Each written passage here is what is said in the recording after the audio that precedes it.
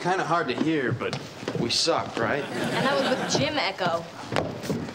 I hope someone brought some baking soda, because something stinks in here. Oh, look.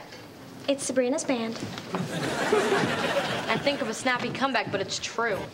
I had no idea you could bottle talent. Where do you think that expression comes from?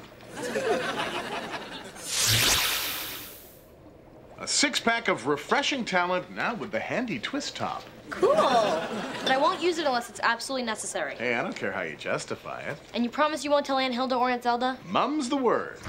Howdy, y'all. Hi, so how'd the gig go?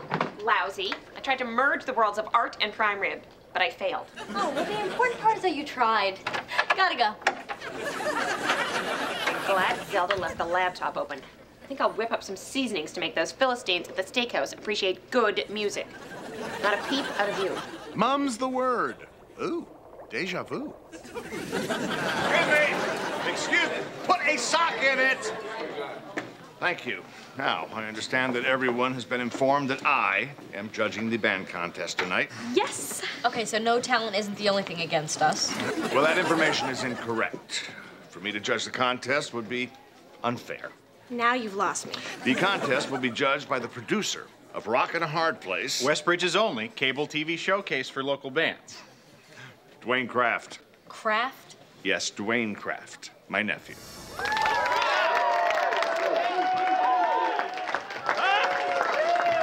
The Libby Chesler generation! Maybe we should have taken lessons. Come on, you guys, we can do it. Follow that, Freaka McIntyre. It's necessary. Oh, well, I'm thirsty. How about you guys? Want a drink? No thanks, I'm full. And I'm prone to gastritis. Come on, I need the money on the entrance.